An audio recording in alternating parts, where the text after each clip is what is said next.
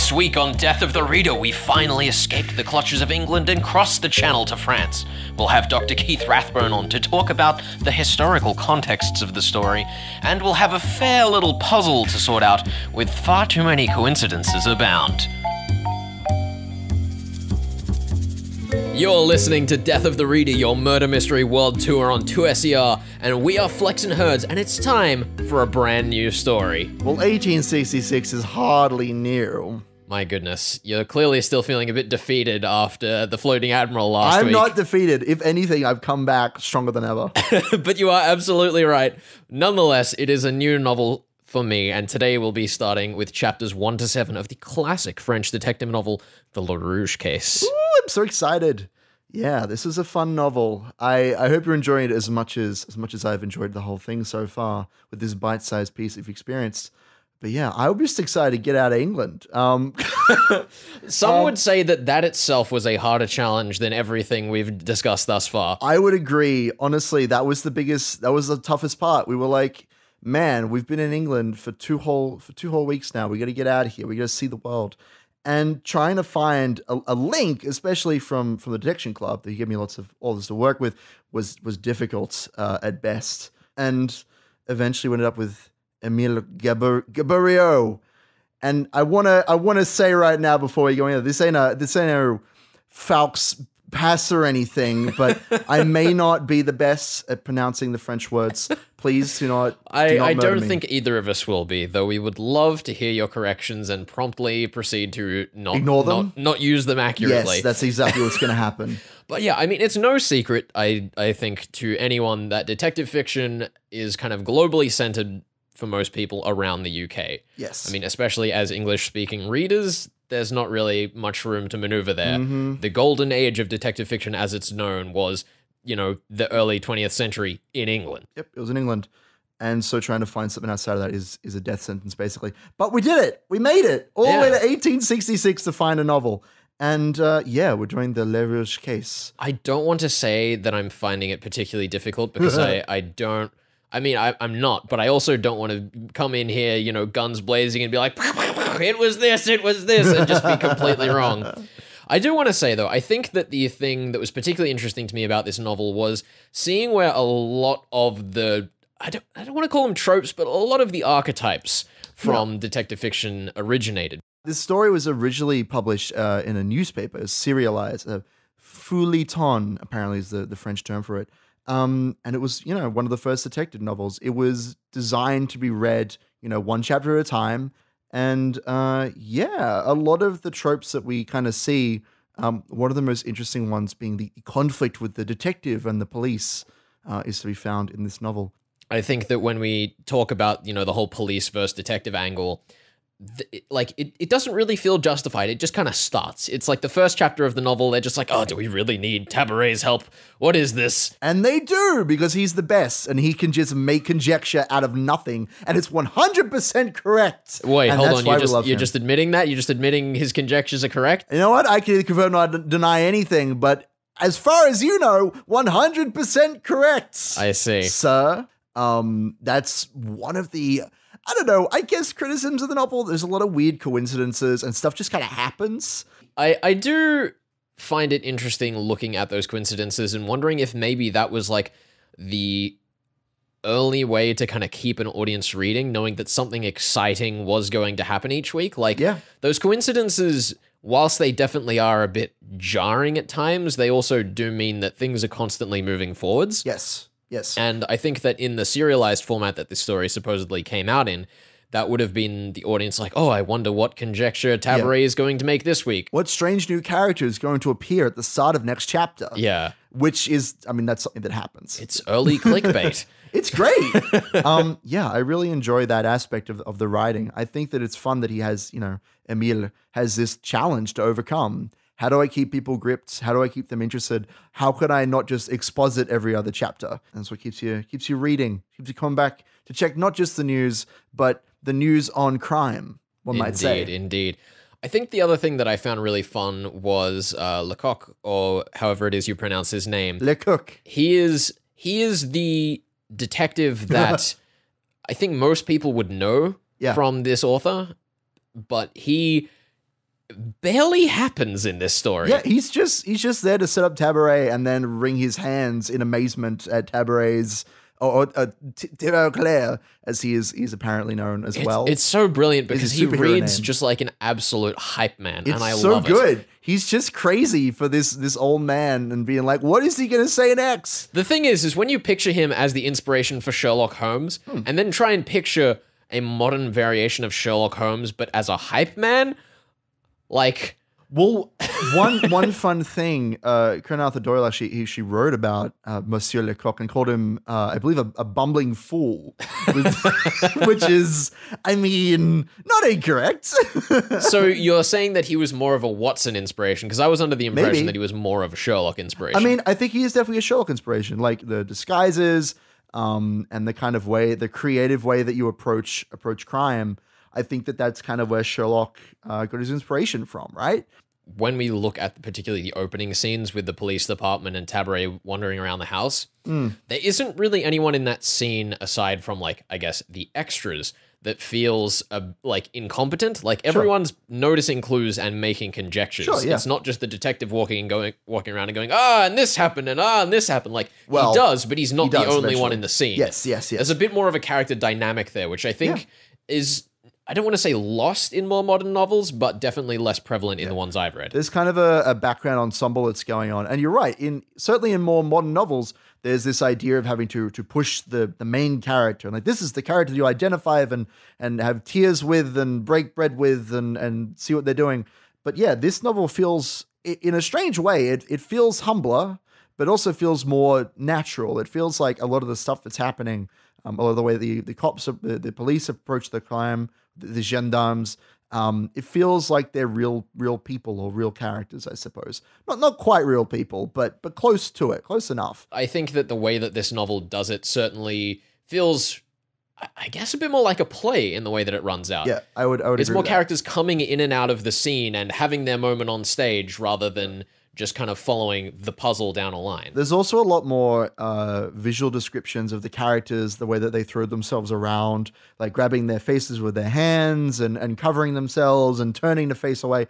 Like, I could picture this being put on stage in a theater, and I would love to see that. One of my favorite, I don't want to say tropes, but elements of the story is the messages. There are a number of points throughout the story where the characters say, I've made this discovery, I've figured this out, I need to talk to this character. So rather than having a scene with that character, I'm going to send a messenger. Hey, you kid, come over here, I got a parcel for you. The messages are never important characters. They're just nameless, just NPCs that are being sent off. They're just nameless, like, actors, part of the ensemble.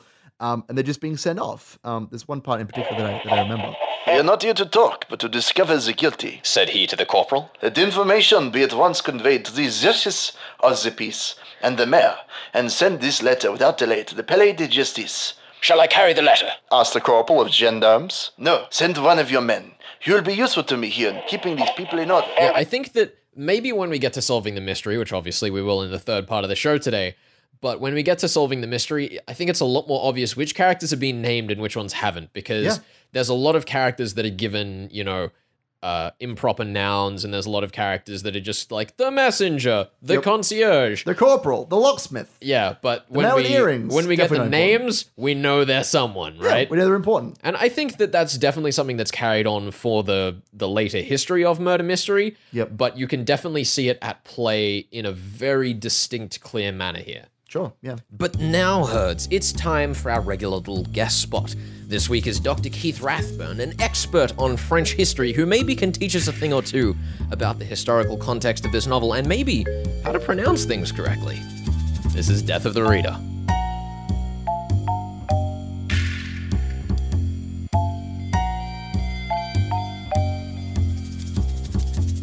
You're listening to Death of the Reader on 2SER, where your hosts, Flex and Herds, and today we have a very special guest, Keith Rathbone, world-class historian and specialist on all things French. Tell me, Keith, how are you going today? Good. Thanks for having me on, guys. It's wonderful having you here. So, our novel, The Lerouge Case, was written and also takes place in the period just before the founding of the Third Republic in France. I wanted to ask about the kind of political climate at the time in the wake of the revolution the French is so well known for. Well, the late 18th and really the mid 19th century in France are the ages of revolution. There's a whole series of revolutions, starting with the French Revolution that we all know and love, and terminating, I guess you might want to say, in the revolutions of 1848, which bring in the Second Republic. And then in 1851, you have Napoleon III, who seizes power through a coup. And it's in this Second Empire, the Second Napoleonic Empire, rather, that this book is taking place. So this book takes place in this moment of revolutionary disquiet, but then immediately afterwards, this kind of settling down, this emergence of this strong empire, and people really associated the Napoleonic empires, both the first Napoleonic Empire, but especially the second Napoleonic Empire, at least at first, with prosperity and generally with real progressive change in some ways, which seems a little strange given that they're empires. But I think it dovetails into the politics of this book that we were talking about a little bit before the interview started. A lot of the humor in the novel is at the expense of the French aristocracy, and I'd say there's a lot of, anti-aristocratic undertones to this novel. I'm curious about the position of the aristocracy following the turmoil of the Revolution and the Second Republic. What was their situation like in the mid 1800s? So I think the thing that you need to know about the French aristocracy is that throughout the 19th century, it's really in flux. So before the French Revolution, there's three orders within France. There's the first order, which are the clergy. There's the second order, which are the nobility. And then there's the third order, the third estate, which is everybody else. And that's 97% of all the people in France. And France, in this period before the French Revolution, is a world of privilege. So every different order has its own rights and privileges. So, for example, if you were a member of the Third Estate and you were in the guild that made barrels, nobody else was allowed to make barrels. Well, the nobles have some of the most beneficial privileges, you might think of them, within the old regime or the ancien regime. They don't pay any tax. All the peasants have to pay them certain duties, specifically on salt, specifically on the milling of grain, and they also have to give them over a portion of their agricultural production, right? So these nobles are, many of them, in the eyes of the peasantry at least, in the eyes of most ordinary French people, which is to say, an expropriating class. And then the French Revolution changes all that. All these seigneurial privileges are thrown by the wayside. And in the 19th century, the French noble class, the aristocracy, is really trying to figure out where they fit within the new French social system. They still exist. They're still by far the richest group of people. They own more land than everybody else, but they're facing challenges because of a rising middle class, specifically a merchant middle class based out of cities like Bordeaux, and also continual pressure from the political classes. And so throughout the 19th century, you see a gradual progressive move from the Bourbon Restoration, which is the most ultra-royalist, most pro-aristocratic group, and the aristocrats support this group, through to the July monarchy, which is more of a liberal monarchy, but still a constitutional monarchy, and then into that Second Republic, and then the Second Empire. And in the Second Empire, one of the things Napoleon III does is reinstitute universal suffrage, right? He says, look, I'm the emperor. Everybody loves me. I'm winning every plebiscite. So that's why I can reintroduce universal suffrage. And at this time, the nobility are really this is one of their weakest moments as a social class within the French system, within the French political and social system. Yeah, one of our main characters in the book is actually going through a bit of turmoil because he's discovered that his, noble lineage isn't actually what he thought it was, and there's another character who's actually got the right to his lineage and all of those things. Do you think that those kind of character explanations embody the class struggles that you see in that period where people aren't really sure where they belong in that social hierarchy?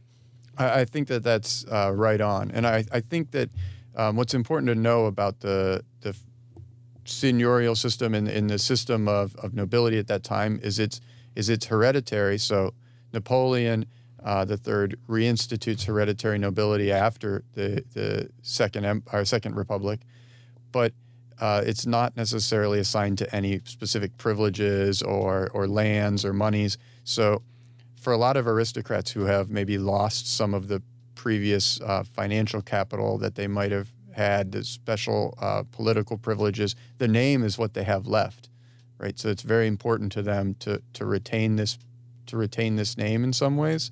But at the same time, there's the sense that nobles still have certain kinds of social and cultural privileges. If you went into any small town in France at the time, the such and such de whatever, de being of, so that's how you note a French noble name. If somebody has like Pierre de whatever, it means that they're Pierre of this place. That's a note of nobility. I think one of the things that fascinates me about what you say there is the idea that, you know, everyone knew the famous, you know, de people, in our case, the de Comerin family in this town. And there was a moment earlier in the book that we were talking about that kind of seemed a little bit absurd, because it's like, oh yeah, of course everyone knows everyone and everyone's connected to everyone. Would the, you know, locales in France at this time have been that small that people would know everyone? I mean, it depends on the locale. Paris was quite a large city at the time, over 1 million people. So Paris wouldn't have had this. But most French people, until the middle of the 20th century even, most French people lived in rural communes, lived in rural towns, oftentimes of fewer than 2,000 people. So they really did know everyone. And, you know, for our listeners here, it might feel a little bit like knowing everybody in your little suburb. If your town had one of these nobles, everybody would know this person. They'd live in one of the biggest houses, if not the biggest house in town. They would be among the most well-established families, even if they don't necessarily have very much money by this time, because by the mid-19th century, many rural nobles are increasingly impoverished. Maybe not the poorest people in town, but not as rich as they used to be. But they had this kind of social prestige of being a noble. So everybody would know them. People would probably be a little jealous of them. They might have a kind of long sense of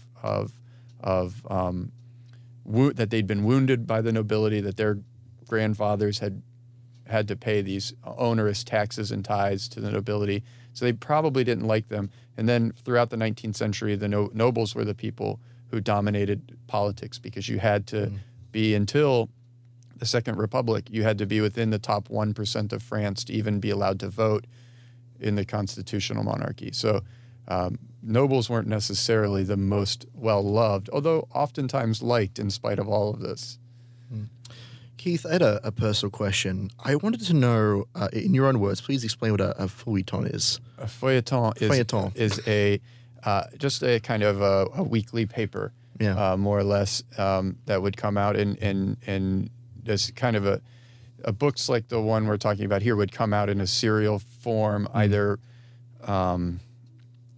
often once a month, sometimes once a week. I don't know in the specific case of this book, but it rather than coming out all at once, because it was actually quite difficult for people to even still to buy books. They were expensive.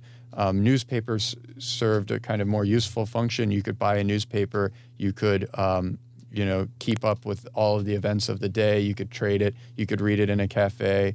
Oftentimes, if you were illiterate, and in the middle of the 19th century, more French men and women were literate than were not, but not everybody was literate. You would go to a cafe and people would be reading these articles out loud. So you can imagine sitting around with some of your friends after work, or maybe with other colleagues from around your particular little rural village, reading these feuilletons and waiting for the next edition to come out so the story would progress. And that might take a year. Well, thank you so much for joining us, Keith. It's been a pleasure having you on the show. Thanks for having me. This is Death of the Reader. We're discussing the Lerouge case, and we'll be back in just a second.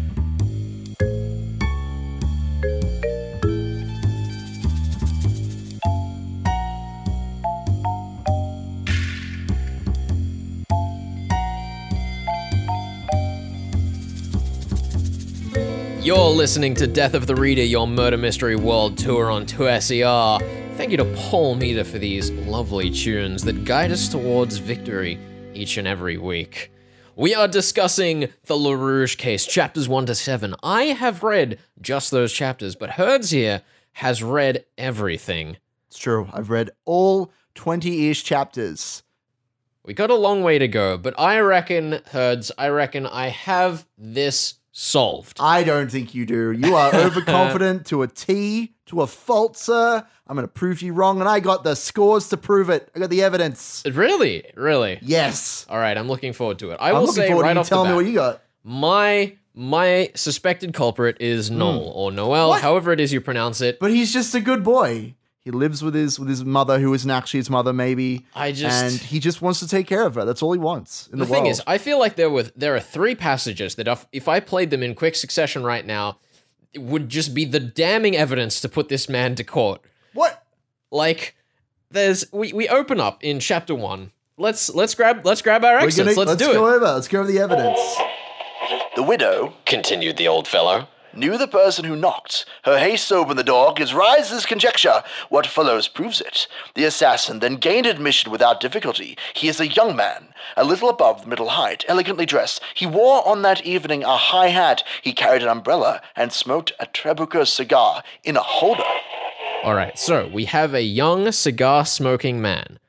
Apparently. All right. Apparently. Cool. I don't know any cigar-smoking men in this novel. I can't even think of one. All right, let's go to our second cigars. piece of damning evidence. Oh my goodness.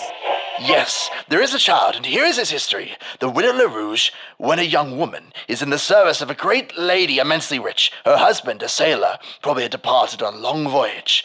The lady had a lover, found herself enchantée. She confided in the Widow Lerouge, and with her assistance, accomplished a clandestine accouchement. And let's just quickly throw in that third excerpt, nice short one. She was Continued Noel. the slave of Madame Gertie, devoted to her in every way. She would have sacrificed herself for her at a sign from her hand. Three strikes, you're still in. 3 strikes, all right? Now, listen, I know that those 3 on their own could be simply construed as a handful of misdirection. I would agree. But for one simple little detail here. Throw it at And me. that is the way that Noel is described when he first enters the scene. Throw it at me, Flex. Can we just talk about, like, how suspicious this man is described? He's just a young man. It is absolutely ludicrous. He's just hanging out in his own home. All right. Can we just talk about... What? Let's just talk about... You've just killed someone for the first time, Herds. What? I know you've experienced this many times, all right? I mean, yes, we're not supposed to say that on air, but okay.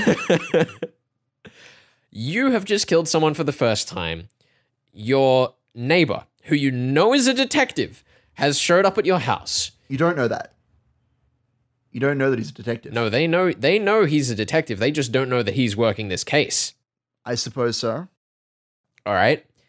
And this was the accident that his mother had just passed out for. You know, he has just seen his mother, his carer, suffer at the hands of what were probably his actions. He's just killed someone for the first time.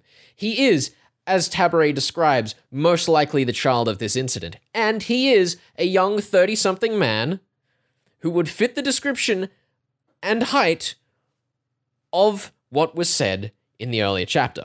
As a neighbor of someone who is an amateur detective, you've probably discussed their cases. You probably know what they get up to in their spare time. Flex, do you know any amateur detectives? I do. His name is Flex. He's That sitting doesn't count. to your right. You can't name yourself as your friend detective that you know next door.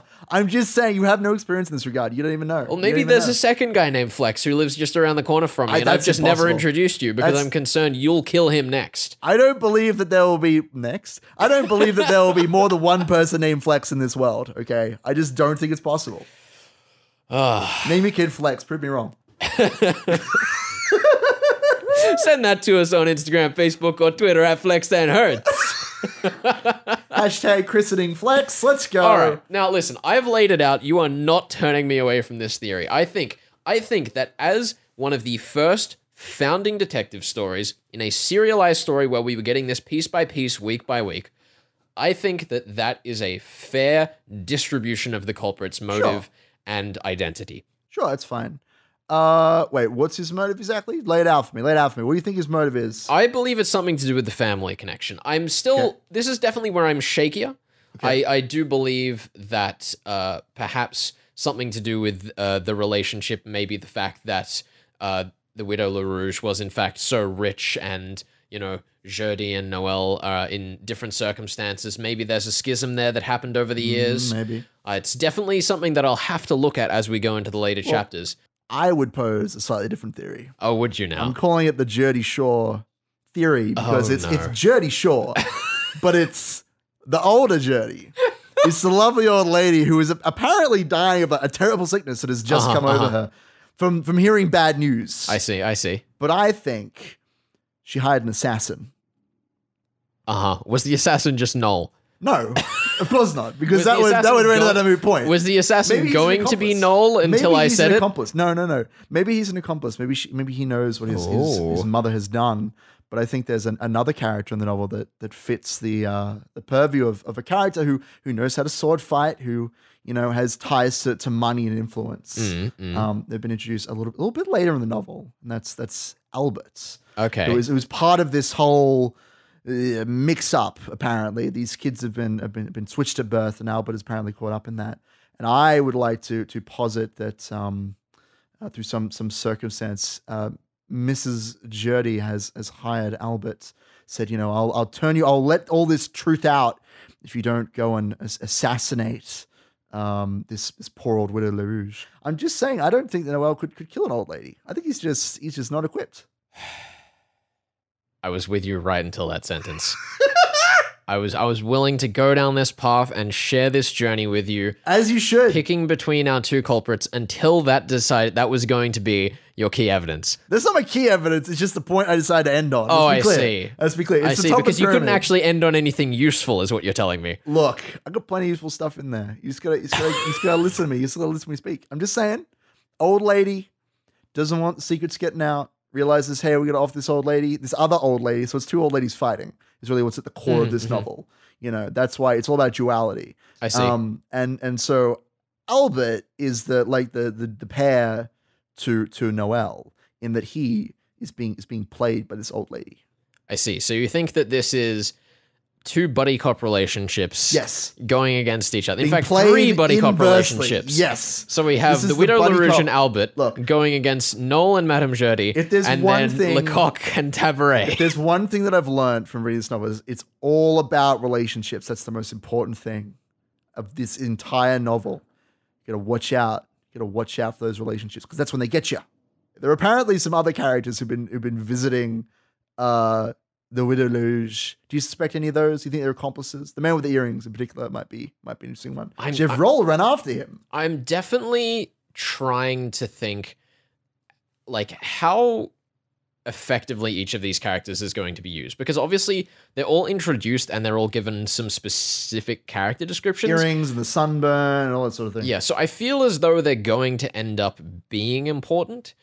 But considering that we are in the early part of the story, and that our assertion when we declare what chapters we're going to read is that the early part of the story should contain the necessary clues to solve the puzzle, I do believe that the necessary clues to solve the puzzle exist within chapters 1 to 3 and are refined up to chapter 7. When we talk about being swapped at birth, when we talk about, you know, the connection and finances and history of the two women and Albert and Noel, you know, that's all of the details that'll let us figure out the why. I'm still a little torn on what specifically those are, but I do think that we have what we need. Fair enough. Well, I suppose we'll have to see what happens then. I'm just saying, old ladies, they make better murderers in general because they got more fighting them. They got more experience. They know how to kill a man. All right. I'm looking forward to that. Thank you for joining us this week on Death of the Reader with the Lerouge Case. As always, you can catch us online at Flex and Herds.